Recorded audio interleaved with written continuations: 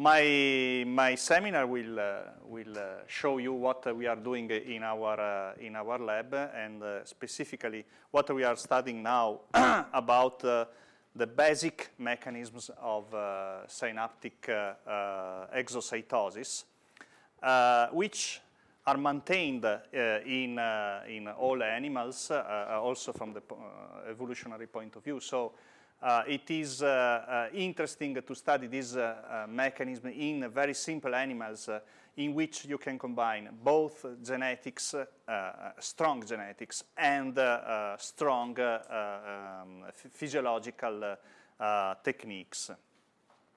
Another interesting thing is that these it is not a new story, but it seems that it is a new story. Many psychiatric diseases are not connected with clear neurodegeneration or alteration in neurons. For instance, schizophrenia. And this was observed since the beginning. So, for instance, Wernicke, who was one of the first neurologists studying schizophrenia, was also talking about this disease as a disconnection disease. So he was thinking that there was something wrong in the transmission of information from one neuron to the other. So studying basic mechanisms of neuroexocitosis, as well as studying more specific synaptic mechanisms, can be also useful, could be useful to understand or to have some ideas about the physiopathological mechanism of some kind of a psychiatric disease. And so if we wanted to give also another contribution to our idea to study something in Drosophila, this could be also a contribution. Maybe the only one who are very proud about this are me and Fabienne, and no other people. But anyway, that's one important thing we must think about is that the basic mechanism regulating exocytosis and also obviously neuroexocytosis are similar, but we must also think that there are different aspects which must be considered. For instance, when we talk about neuroexocytosis, we need to talk about a very fast system. Neuroexocytosis is a process taking about 200 or 300 microseconds, so it's a very fast process with respect to other kind of exocytosis, like the release of the adrenaline hormone from the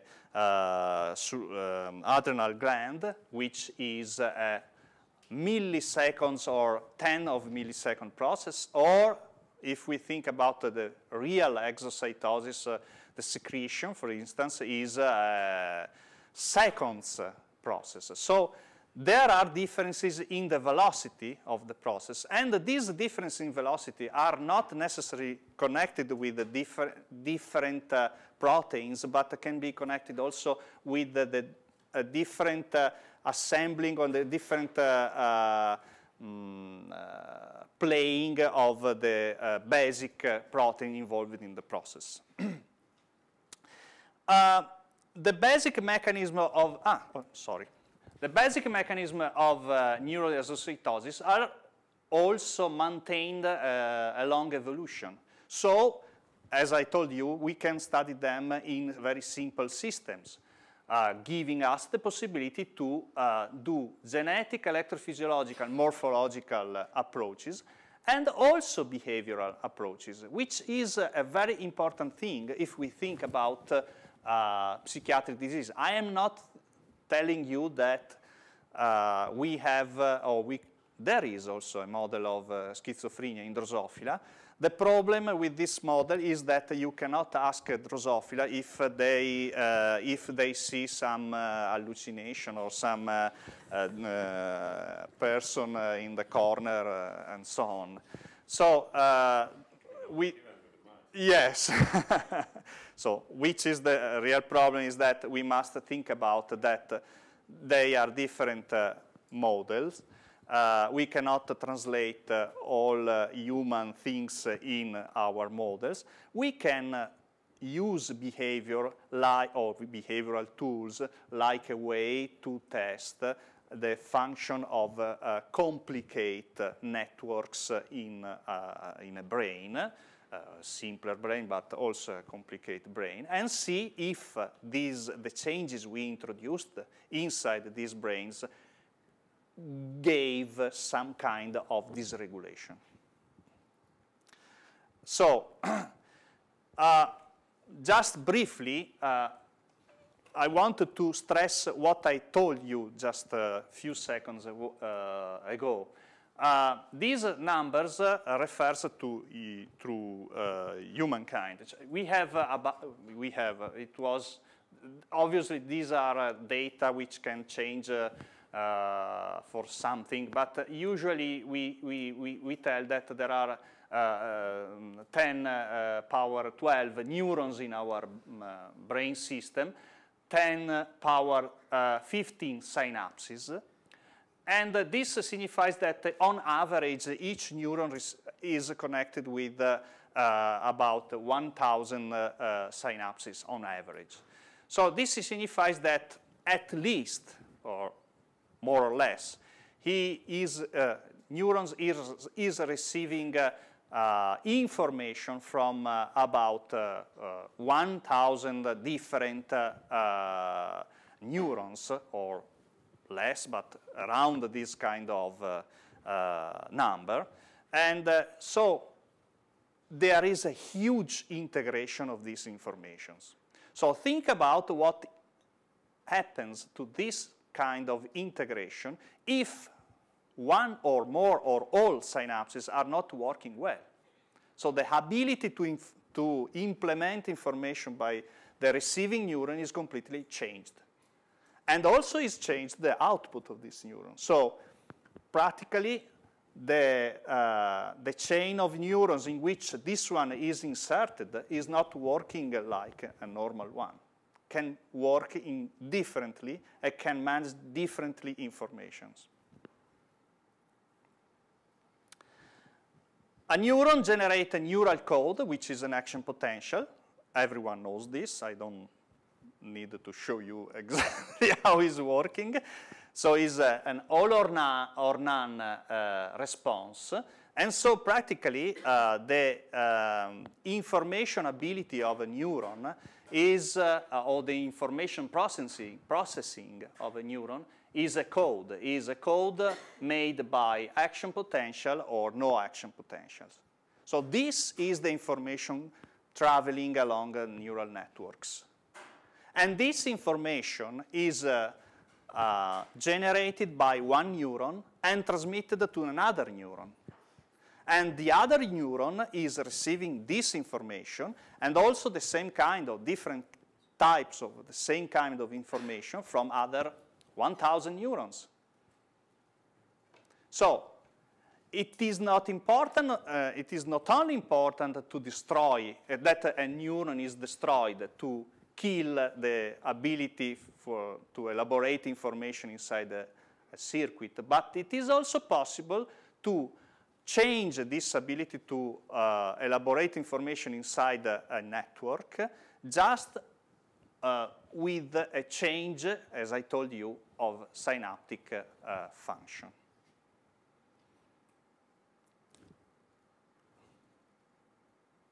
Here I have a brief video showing how is this kind. This is a thalamic neuron working during the sleep. And this is the same thalamic neuron working during awake state. So it is generating the same kind of signal, an action potential, but the number, the type of code is completely, the coding is completely different. This is a rhythmic activity, and the other one is a completely arrhythmic activity. And maybe this is another example, closer to what we are talking about. You see here, this is a neuron inside a brain, which is responding to this substance. These are various stimulation. Each one, in each stimulation, the bar shows action potential. And this is the same neuron responding to another substance. Again, each row is the response, the response to a single stimulus. So the same neuron is coding differently two different stimuli. And maybe you are interested to know that this is not a human neuron. And this is an insect neuron. It's a honeybee neuron located in the part of the brain elaborating the olfactory informations. So each of these neurons is a part of a simple complex circuit processing bits of information. For instance, this is a circuit well known by Fabien, maybe, is the visual pathways in Drosophila. And these neurons are correlated with the elaboration of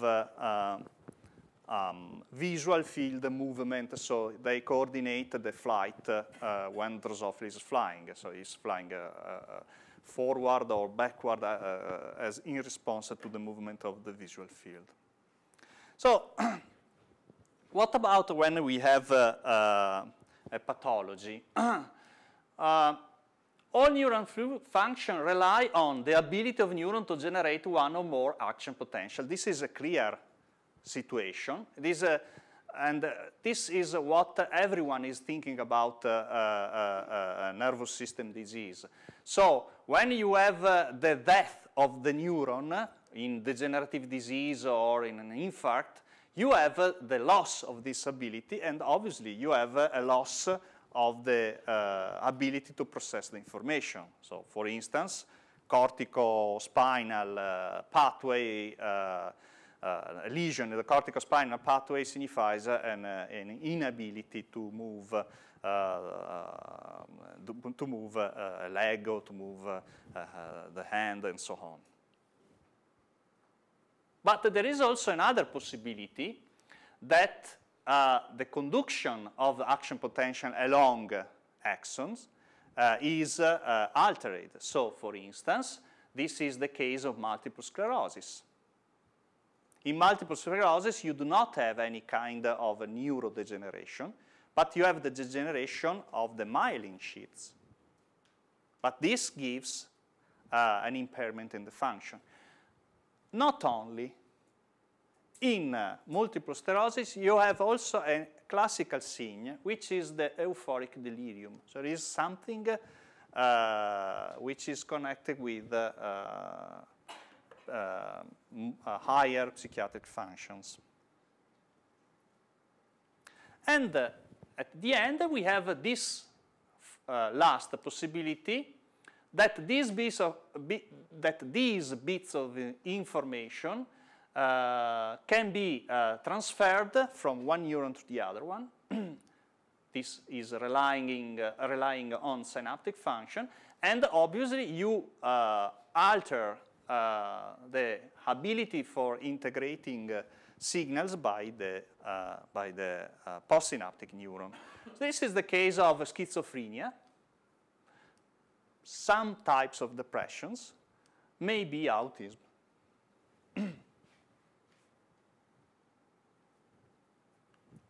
So as I told you, in schizophrenia, for instance, we have this kind of disconnections.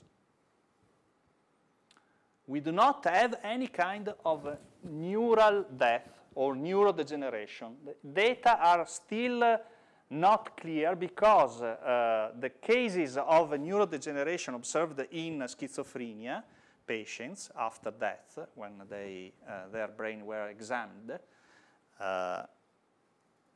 are probably due to the years of chronic treatment with drugs.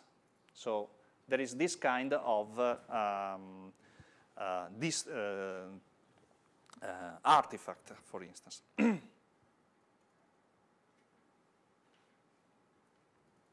Okay, so let's go to focus on what we are doing on synapses.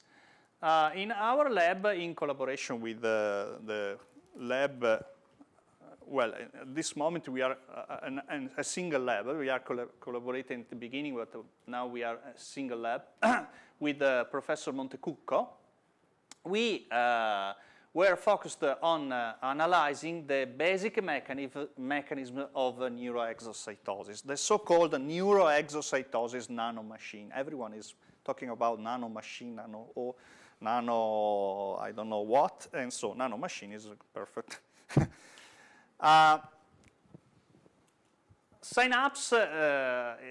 Synaptic physiology is substantially reviewed in this panel. As you can see, we have a lot of vesicle filled with the neurotransmitter, and vesicles are in a kind of vesicle pool which is ready for release release neurotransmitter after the fusion, docking, priming, and fusion of neurotransmitter vesicles with the presynaptic membrane. The process is a multiple-step process. It was observed a first process, which is the docking effect, and then we have the priming effect, which is related with the interaction with the specific proteins in the in the vesicle and presynaptic membrane.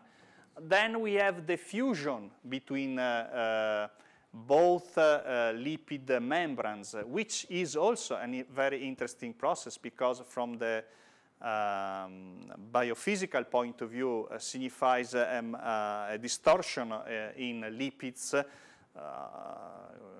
which is under investigation by pure biophysicists. And then we have the full fusion. Sometimes we have also partial fusion with the reconstitution, rapid reconstitution of the vesicle, which is called kiss and run. And this effect was studied and was supposed by, if I remember, by De Camilli, because of the fact that in central nervous system synapses, the number of vesicles is lower than the number which is completely lost after strong activity in the neuron. So it was not clear how vesicle can be maintained in number if they fuse with so fast, with so quick velocities. Sorry. So let's talk about sex in synapses. Which is this part, as I told you. The vesicle is docking. Here we see exactly what is happening at the level of the membranes. We have this effect with a curvature of the membrane, lipid membrane in one direction, and then we have the formation of hemifusion intermediate, which is this one, and then we have the formation of the fusion pore with another kind of curvature. This these passages are part of a strong study from the point of view, energetic point of view and the biophysical point of view. When we have the formation of the neuron fusion point or the intermediate with the exit of a neurotransmitter, then we have the choice to go in this direction with the full fusion, kiss and fusion process, or we can go back through the detachment of vesicle again and the reformation of empty vesicle, which can be refilled very quickly. If we go to analyze which are the players of the neuroexocitosis nanomachine, here we see which are the most important ones, also here. Substantially, maybe also this one is also an old panel. There are many other protein involved in the nanomachine, but the most important ones are here, which are the proteins of the snare complex. The snare complex is made by these proteins, SNAP25, syntaxine, and which are located in the presynaptic membrane, and synaptobrevin, which is located in the vesicle membrane. The assembly of these three proteins in a complex which is called a snare complex permits makes the vesicle closer to the presynaptic membrane and drive the fusion of the two membranes. So it is very important to the formation of the complex because it gives the energetic support for the formation of, for the fusion between the two membranes. There are also other important proteins. For instance, this orange one is synaptotagmin, which is a calcium sensor. So synaptotagmin interacts with the snare complex and gives another support for the fusion between the two membranes. Another one is complexin, which is called the break. 2 or 3 years ago was called, they were calling it the break of the system, in the sense that with the complexin it seems that everything is blocked in the right position, waiting for the entrance of calcium. Recently, someone instead using mice knockout of complexin found the different a different thing, but in any case, it is important. So complexin and synaptotagmin seem to play a regulatory role. Another important role is played by MUNC18. And MUNC18 is connected, it is not written here, but is connected with another complex with other MAGUC proteins, CASC, VELIS, and MINT. So it seems also that this is also a regulatory protein or a regulatory system. So if we focus on the snare complex, we arrive to the conclusion or to the statement that they are extremely important and necessary for vesicle or neurotransmitter exocytosis because of the strong effect on these proteins by the two kinds of toxins, botulin toxin and tetanus toxin. Here you see how is the zippering through the coil-coil domain of the three proteins. We have this kind of zippering going towards the C-terminus of the of the proteins, making the snare complex. Okay. In this panel, in this slide, you see all the sites where Bont, which is the botulinum toxin, and Tent, which is the tetanus toxin, are acting on these three proteins. So in each point, in each site, the fraction of the botulinum toxin is cleaving the protein. So, what is the effect of these proteins? What is the effect of botulinum toxin and tetanus toxin? The effect is a strong paralysis, is a complete block at the level of the peripheral synapse, like the neuromuscular junction, is a complete block of neurotransmission. So this signifies that these toxins are acting directly in the most sensitive point of neuroexocitosis nanomachine.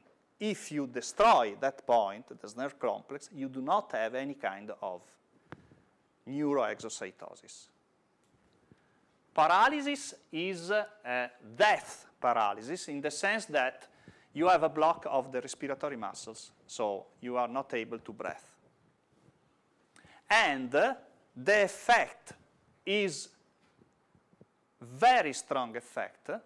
You see about 80 nanograms of botulinum toxin are sufficient to kill one person. Okay? So I don't know why nature arrived to this particular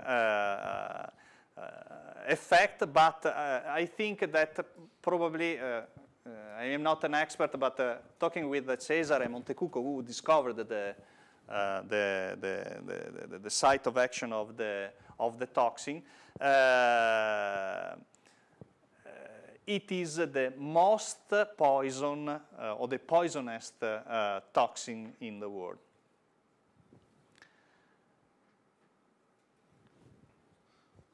You have death, or maybe you can use it also for, it is used for, for aesthetic treatments, also from, I must say, also from clinical treatments for the spasmodic contraction of the sternocleidos mystidae. And the effect lasts for about 5-6 months after subcutaneous or intramuscular injection.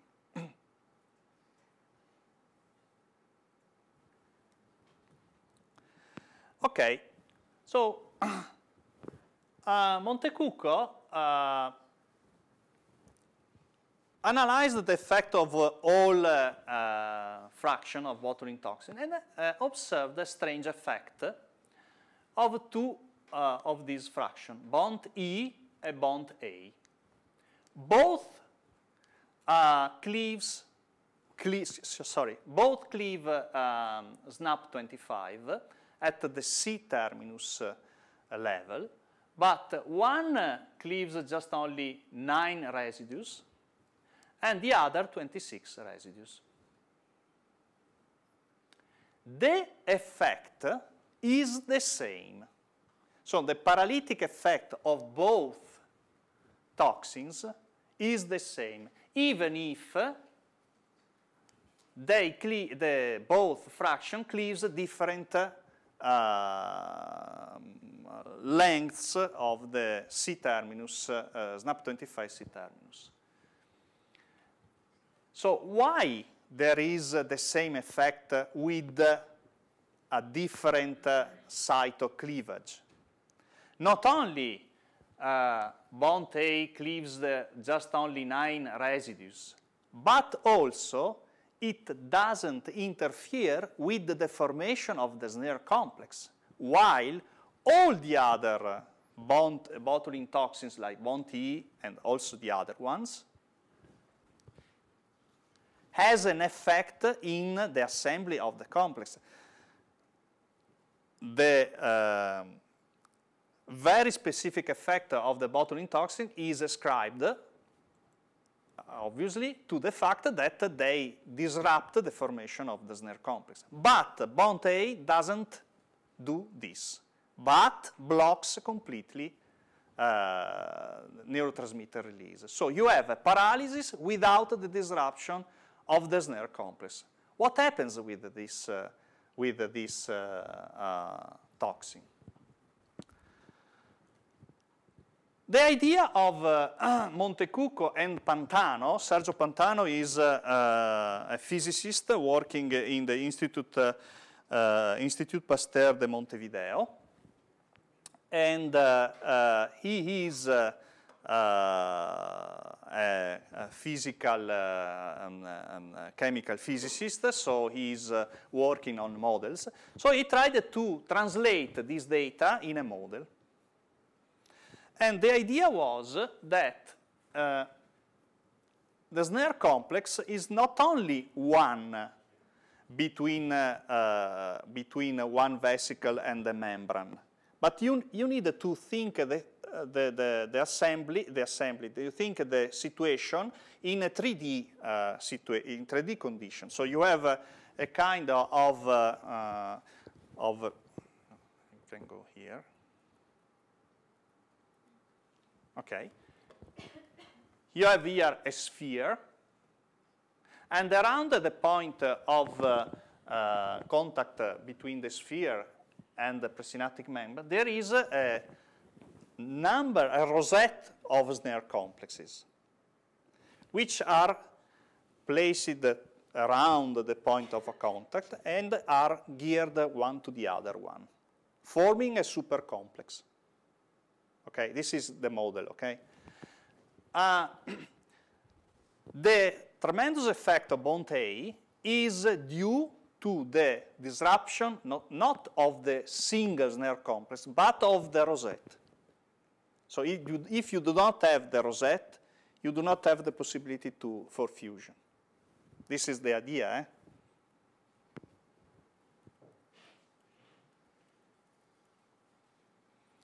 eh? Sorry.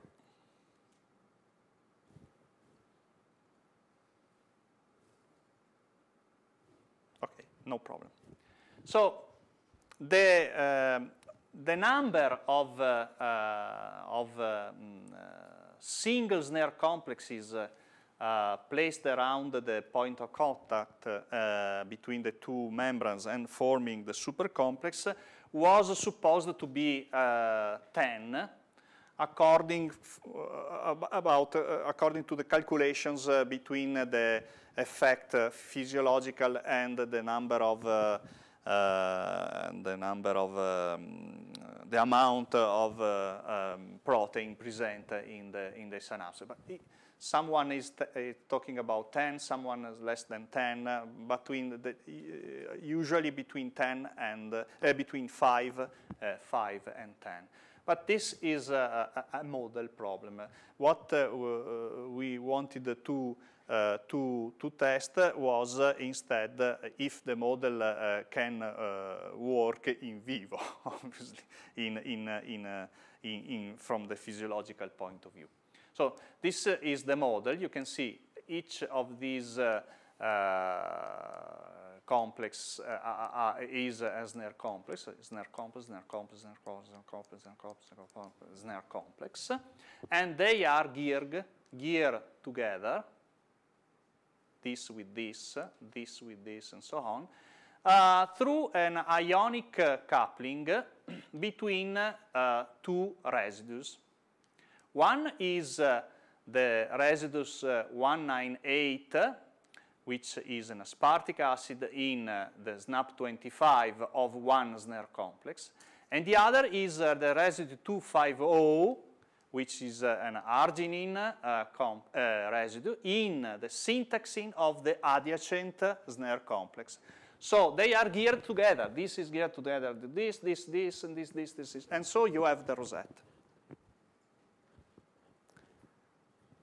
As I told you, is an ionic coupling. So the idea is, what happens if we disrupt the ionic coupling? We do not have any possibility to form this gearing between one and the other adjacent snare complex. And so if you disrupt the snare complex, maybe you can see the block of neuromuscular, neuroexocitosis. This is the idea, okay? How can we test this idea? We tried to test this in Drosophila, okay? So we have also in Drosophila the same synaptic machinery, nanomachine. We were able to find both residues in Drosophila. They are 206 in SNAP25 and 253 in syntaxine. They are both obviously an aspartic and an arginine. We are able to genetically manipulate Drosophila, especially as I show you after. We are able to analyze from the morphological point of view, electrophysiological point of view, the synapse. And we can also, and this is a further test, we can also try to see what is happening from at the level of higher circuits. But this was not our idea since the beginning, it was the other one, obviously. So we generated the transgenic lines. Why transgenic lines? Allora, first of all, because there is another SNAP gene in Drosophila, which is called SNAP24. Usually is not expressed, but when you do not have SNAP25, you have the expression of SNAP24, and this substitute SNAP25 in null mutants. So we cannot use null mutants or mutation of the native gene. Secondly, the idea is that we need just only to disrupt the assembly of the complex. So basically, if we introduce one altered snare complex in this position, for instance, you do not have the formation of the rosette. So you can express altered snare complexes in a wild-type background. This is the idea why we used the transgenic lines. And we generated many transgenic lines. One with the substitution of arginine with alanine, which is a not charged residue. Was the first one. Then we generated we introduced a transgene of SNAP25 in which we substitute one charged residue with the residue charge with the opposite charged. The same is for syntaxine. And also we, but this was like a control, we introduced also the SNAP25 deletion in transgene in which SNAP25 was deprived of the famous 9 amino acid residues. The expression of these transgenes was made possible using the Gal4-Lime binary UAS binary system. In other words, crossing the transgenic line with specific Gal4 line, which is ELA-V Gal4. ELA-V Gal4 is a line in which we have a pan-neuronal driver. crossing these lines, we have the expression of the transgene just only in the nervous system cells. And we made this kind of crossings in all our for all our transgene lines, and then we made the electrophysiological analysis. Electrophysiological analysis was made in the third instar larva,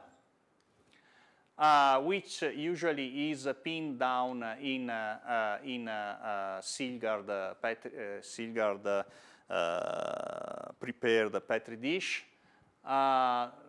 The larva is cut along the longitudinal axis, and then everything is flat down using pins, and then all the internal organs are removed except the peripheral wall made by muscle. This preparation is in fact is called body wall preparation.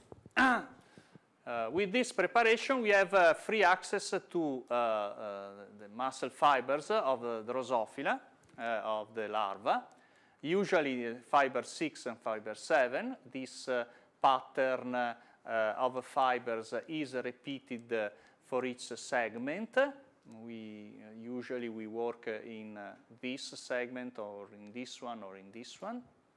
And each segment is innervated by a segmental nerve arising from the nervous system. This is the larval nervous system. These are the optic lobes, and this is the ventral part of the nervous system. Usually the nervous system is cut away, and we suck in stimulating pipette the segmental nerve. In this way you can stimulate, and using a microelectrode, intracellular microelectrode, you can record the postsynaptic potential. These fibers don't have, they do not generate any kind of action potential. They have just only a postsynaptic potential, and they are virtually isopotential fibers. So you can record from the end of the fiber or from the middle, and is the same. This is a biophysical property. Maybe you are the only one to understand this. Or not. I don't know. No, it's easy, you know. And I'm joking, obviously. What do you see? You can see two types of response. One is a response following the stimulus of the nerve, this one. This is a postsynaptic potential. It's called, as you know, evoked release or evoked potential, evoked by the stimulus. But if you don't stimulate anything, you have these kind of very small potentials appearing randomly in the trace. These are called the miniature end plate potential, or minis, or maps, or whatever you want. They are spontaneous, and there is still debate. They were discovered in 1953 by Fette Katz, but it still is debating about what are the real significance of minis. Someone is telling that they are noise, the noise of a synapse. Someone is talking about trophic effect on the postsynaptic neuron or postsynaptic cell. In any case, these potentials are due to the random fusion of 1 or 2 or 3 vesicles randomly at the level of presynaptic membrane. So it is very important to study them, because the smaller one is due to the single fusion event. So you have the possibility to measure the amplitude or the effect of a single vesicle fusion with the presynaptic membrane. Okay? So what happens in our mutants? The spontaneous release is reduced. is not abolished, is reduced, but significantly reduced. We made a lot of experiments. These are the number of animals, but we have thousands of minis analyzed. So it is reduced in mutants in which we change the polarity of residues with respect to the wild type.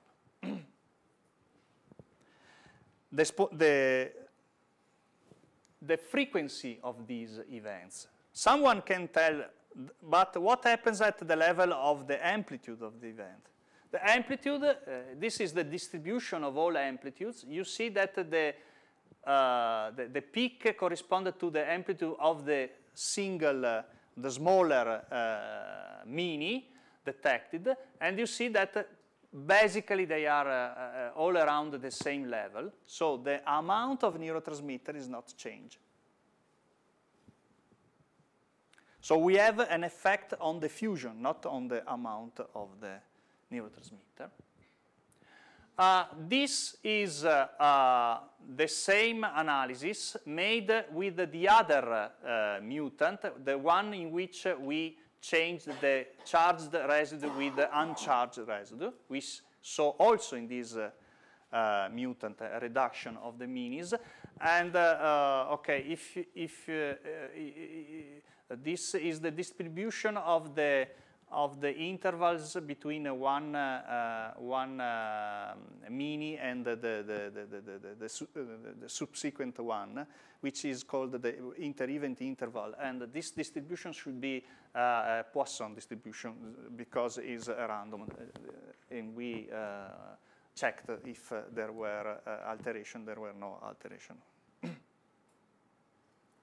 From the point of view of the evoked potentials, postsynaptic potential, we also saw a reduction of the amplitude. So also the evoked potential is reduced.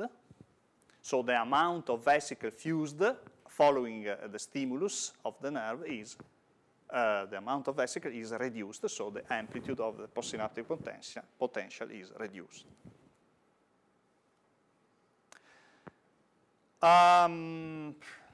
This is more complicated to explain. I need to go here. This phase is the rise phase, is the time in which you have the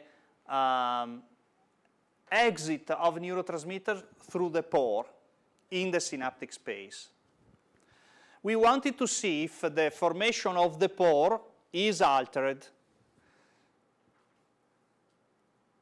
And we didn't find any alteration. So in other words, the alteration is due to something which acting before the fusion, which is the true formation of the rosette. If you do not have the formation of the rosette, you do not have the pore, and you cannot have any alteration in the formation of the pore.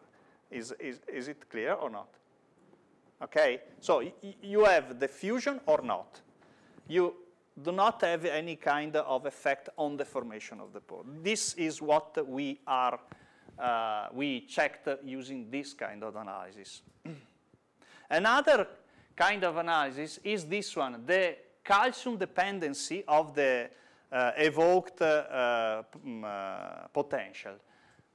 There is a calcium dependency, you see, here and here, but obviously the curve is the same, but the levels are lower because the amplitude of the postsynaptic potential is reduced. So the sensitivity is maintained. This signifies that, for instance, synaptotagmin is acting well.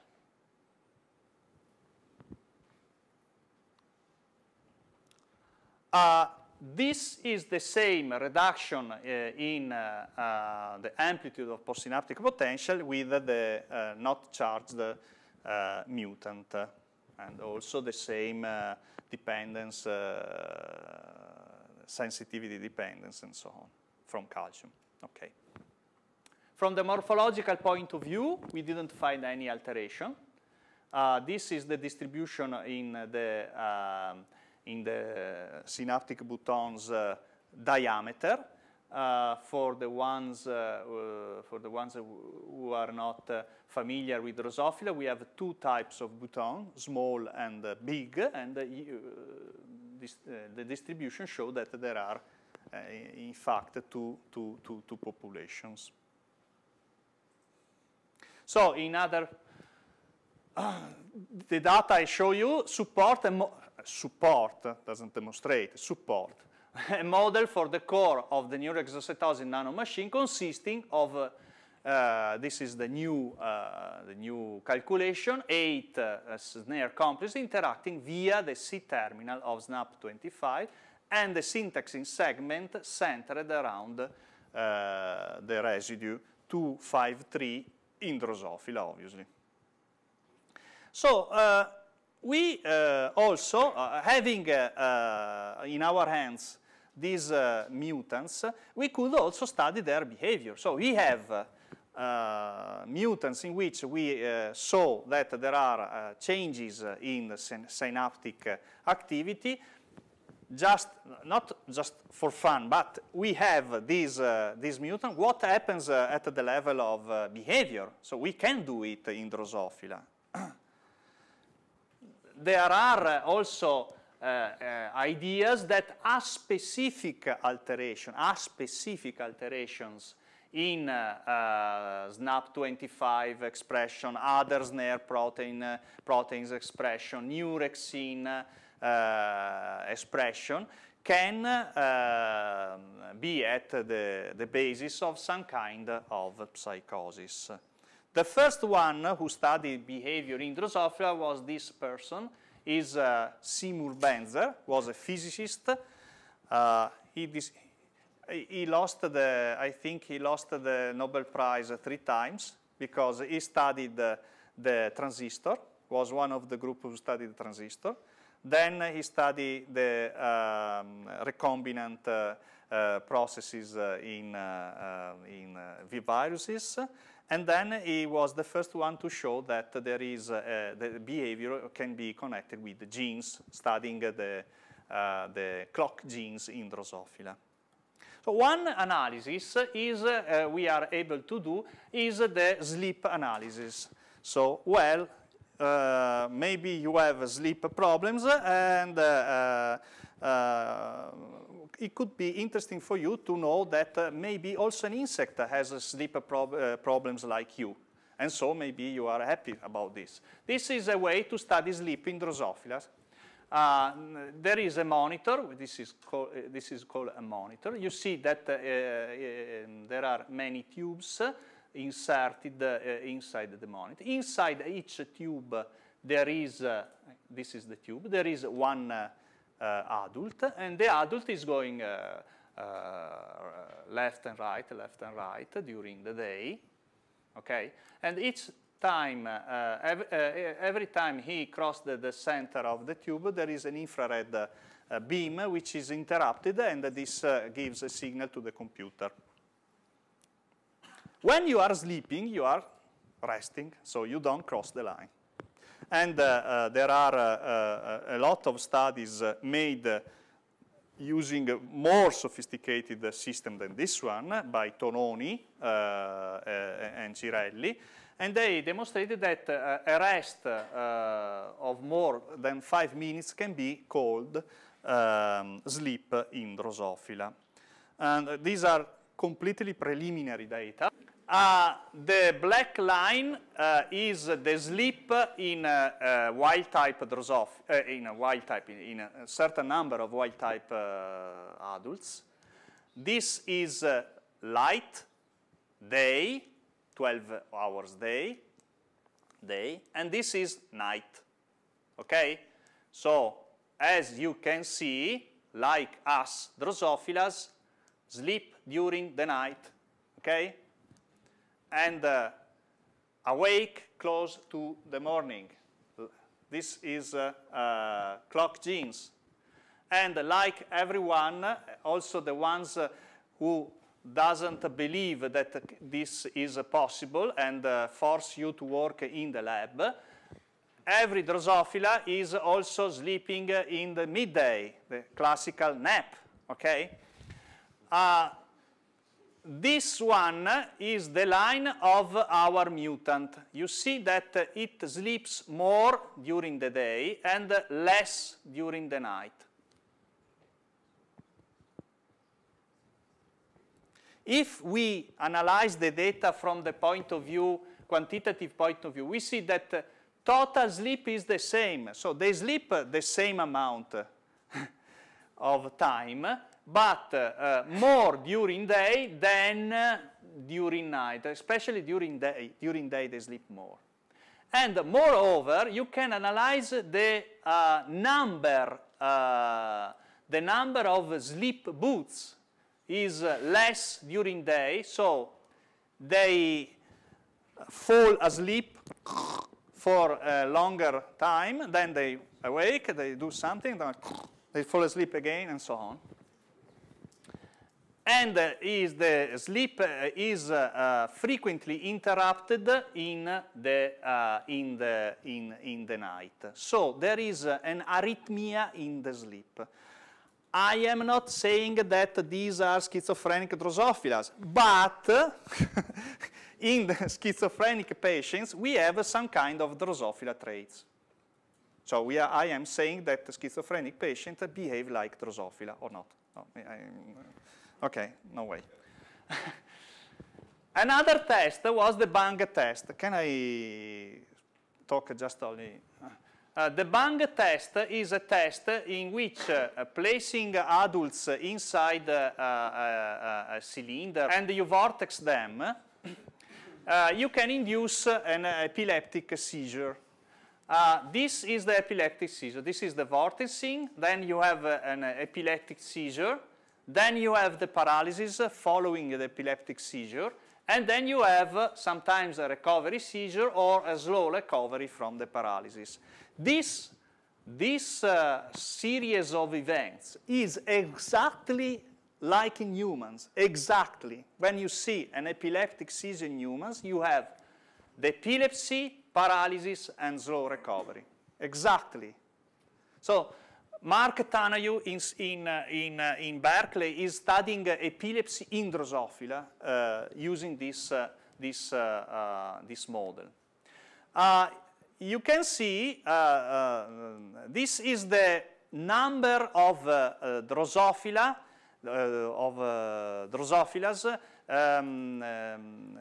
in the bottom and at various levels of the cylinder after the bang. More you have in higher levels, easier is the recovery, less, for instance, epileptic behavior you have. So blue is the wild type, red is the uncharged residue, and green is the swap of the charged residue. Is the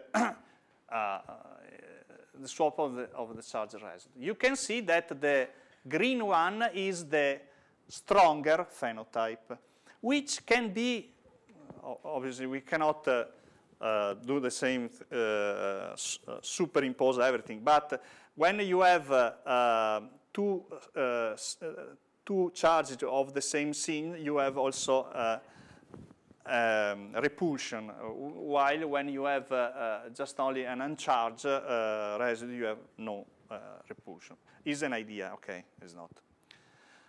This is for Fabien. This is the fly visual system, the retina and the layer below the retina. I suggest you to read this if you want. Take this paper.